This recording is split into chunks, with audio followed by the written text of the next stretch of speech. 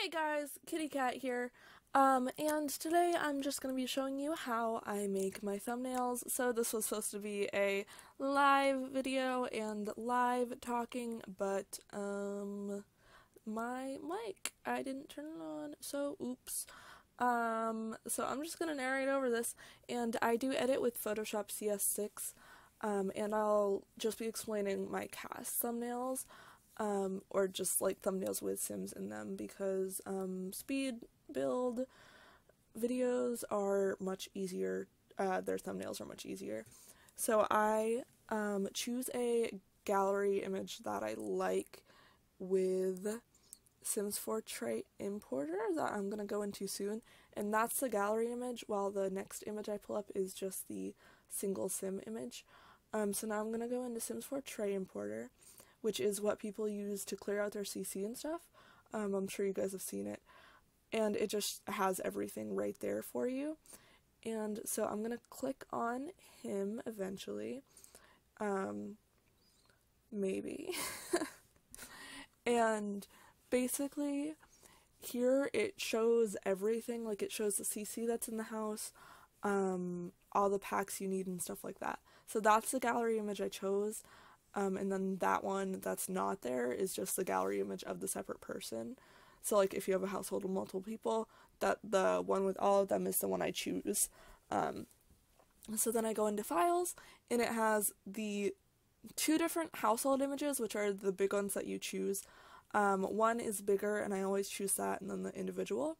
And how to do this, you right click and convert to image, and I always save it on my desktop. And for this video, for this thumbnail, I did save both of them just to kind of do it, just to kind of have both for options, and that's what I've been doing quite a bit, unless it's like a big family. And then for backgrounds, I just go on Google, I'll type in like cool background, or like winter background, simple background, da da da da da. And then I go into tools, and I'll insert a screenshot here. I'll go into tools, and then I'll go under size, and it will say larger than this, blah blah blah, or you can type in exactly what you want, and I type in 1280 by 720 because that's the size that I make my thumbnails.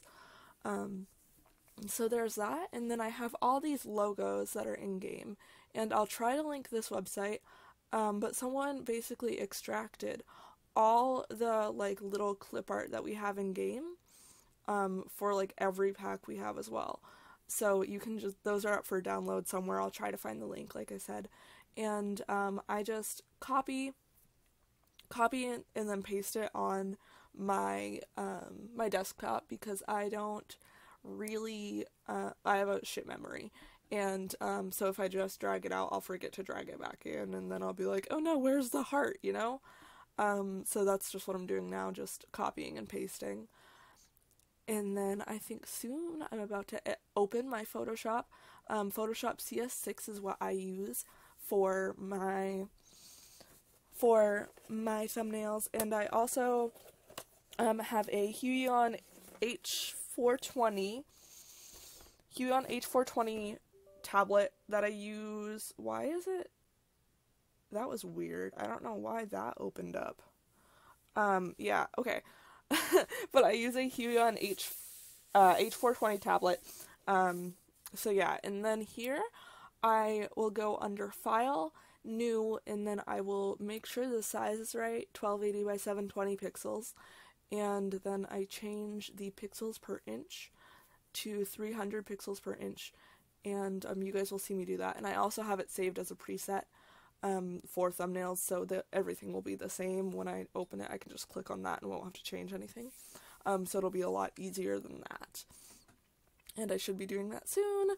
And my Huion tablet, I'll insert a picture. It's honestly really great. It was pretty cheap. I think it was like $40 maybe.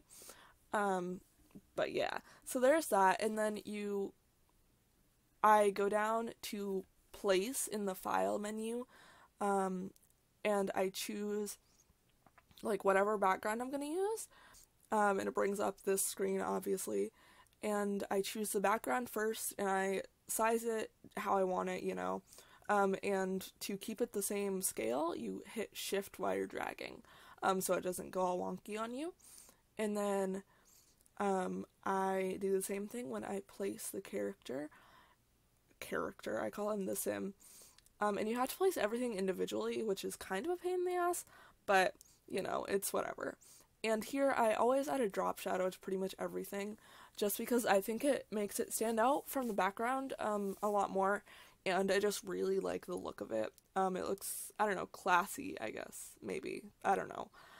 And now I'm just gonna place some of the icons, and obviously this isn't the final thumbnail for the video that I posted, because I posted this video on Sunday, the create a sim and the actual speed edit, but here I was just playing around with it, and sizing those up and down, and then I will add the drop shadow to both of the things. And how you do that, you can copy it if you hold Alt while you're dragging, like while you click that and drag, like I just did there, so that way you get the same exact effect on every layer, you know?